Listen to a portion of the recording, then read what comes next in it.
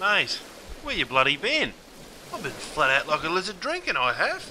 And you, mate, you've been as slow as a wet week. Mate, I think it's fair to say you're about as handy as an ashtray on a motorbike when it comes to learning Aussie English. So what is it with these colourful expressions, mate? Do Aussies actually use them? When do we use them? Why? Well, mate, like it or not, Aussies are renowned for their use of colourful phrases. Why this is, I'm not so sure. In fact, as far as I was aware, our traditional strength was the use of really short words and sentences, as well as mumbling our words. So how is it we're able to do both? Mate, I think the truth is that it comes down once again to our rough history. Oz was full of men who didn't have much in the way of material assets, and perhaps they just took a simple delight in trying to shock or amuse one another by using colourful expressions. Eventually, those expressions, as well as the way of speaking, became part of our language. Of course, mate, we'd be here all bloody day if I tried to cover every colourful Aussie expression. And of course, the best Aussie expressions probably aren't appropriate for a product like this. But hopefully I'll give you the idea and you'll be able to identify them when they're used. For starters, mate, if you're thirsty down under, you can always say, I'm as dry as a pommy's bath towel. This of course refers to the fact that our English friends didn't see fit to wash themselves till the 1960s. Some people also say, I'm as dry as a dead dingo's donger. But they're generally taking the piss a bit when they do that. G'day mate, good to see you. Did you bring some grog with you? I could strangle a barmaid and suck her fingers till they bled, I'm so dry. Of course, mate, if you've had the misfortune of coming across a useless bastard, you could just say to him, mate, you're about as useless as tits on a bull. And if he's not the best looking bastard and you want to tell someone else this, you could say, that bloke's as ugly as a hatful of arseholes. Or if you see a woman you think's a bit rough around the edges, you could say, geez mate, she's had a fair whack with the ugly stick. Or even better, mate, I think she fell out of the ugly tree and hit every branch on the way down. We could just do as Jules did. I heard that, Bruce. And mate, sorry to be the one to tell you this, but you've got a body like a burst sausage and a head like a half-sucked mango.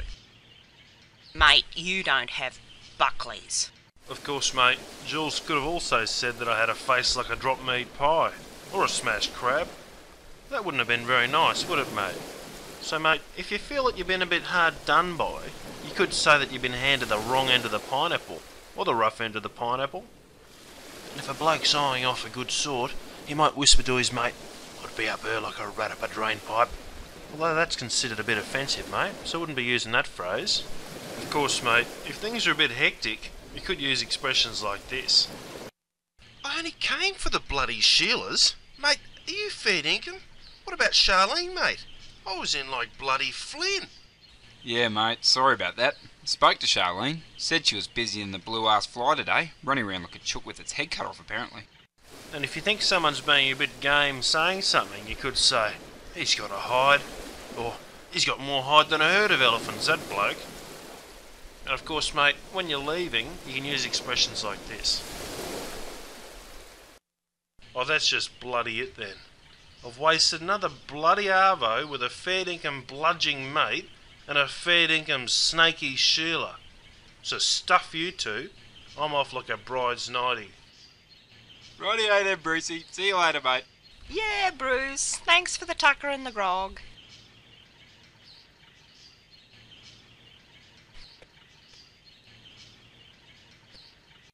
Cheers Brucey.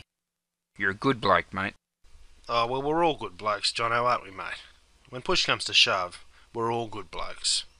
But being good blokes won't keep us alive and in with the locals out whoop-whoop while on walkabout in the outback.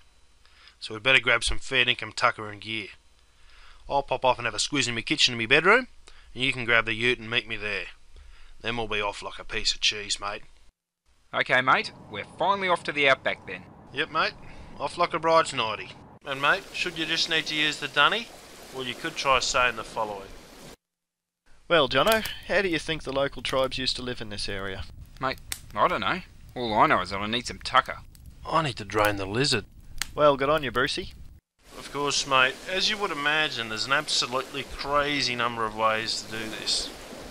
you could say that you're off for a slash, off to siphon the python, off to point Percy at the porcelain, sometimes the pommy porcelain, off to splash the boots, water the horses, shake hands with the wife's best friend, shake hands with the unemployed. Mate, the list just goes on. And mate, if you have the misfortune of coming across someone who's a bit troppo or crazy, well then you can just say they're as mad as a cut snake. Or if they're, well, mate, if they're a bit slow, you can say that they're a stubby short of a six-pack, or a six-pack short of a carton, or even a kangaroo short of a top paddock. Bondi? Too many tourists, mate. Too crowded. How about Bells Beach? Me Cherigo bonds are in the waves there. Struth, Jono. That's in bloody Victoria. That'd take us 12 hours to drive there. Mate, you're a snag short of a barbie today. And if they're bloody useless, mate, then you could always say they couldn't organise a route in a brothel with a fistful of 50s. Come to think of it though, mate, that's a bit rude, and you might be better off saying they couldn't organise a piss-up in a brewery, which is just as effective. Of course, mate, if you think you've been a bit hard done by, you can say... G'day, Brucey. G'day, Jono. Where is everyone? Where are all the spunks? Huh. Ask the lateral-thinking, bludging bastard Jono. Fair crack of the whip, sport. Jules, sorry love, but they've all piked.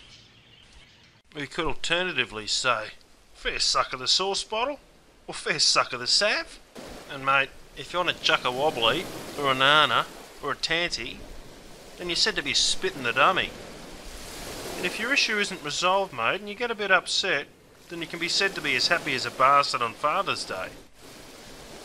Naturally, mate, if you stuff yourself at a barbie, then you're likely to be really full. Even full as an egg, don't you reckon? Well, I don't know about you bastards, but I'm as full as a goog. You could also say that if you were pissed. Or pissed as a newt. Or bastard. Of course, mate, if you come into money and splash it about, then people will say you're as flash as a rat with a gold tooth. So, mate, there are plenty more dinkum Aussie expressions out there, so keep your ears out and make sure you slip them in at every available opportunity. We do.